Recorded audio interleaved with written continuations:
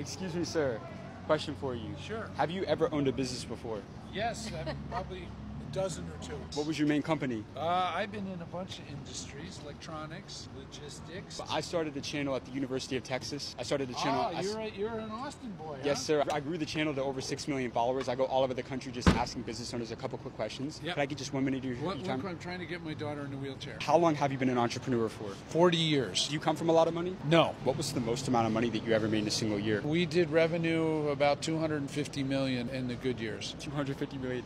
Yes. How did you scale from an 8 to a 9-figure business? That's incredible. There's a guy who wrote a book, Collins, I believe his name is, Get the Right People on the Bus, and it starts with the right people and then financing it and good partners. So what was your relationship with debt as a business owner? Did you have to borrow money from banks to start and grow businesses, or how did Yes, but it's very hard because unless you have money, they don't loan you money because private equity and strategics have rolled up every industry and banks only give money to the insiders. What's more important, product or distribution? A or B, and neither one actually. Products can be okay, distribution's just a channel, but it's all about how you implement your plan. You got it? I got to go grab it. I appreciate you. How old are you now? 62. Real quick, I'm 22. Whose generation works harder, yours or mine? Well, good expression for you. In the old days, it's always I earn. Today, it's I deserve, not I earn. So entitlement's a big problem, you see. Huge problem. It's Right. part of what we're dealing with right now. Do you agree? I would agree with that. All right, take care.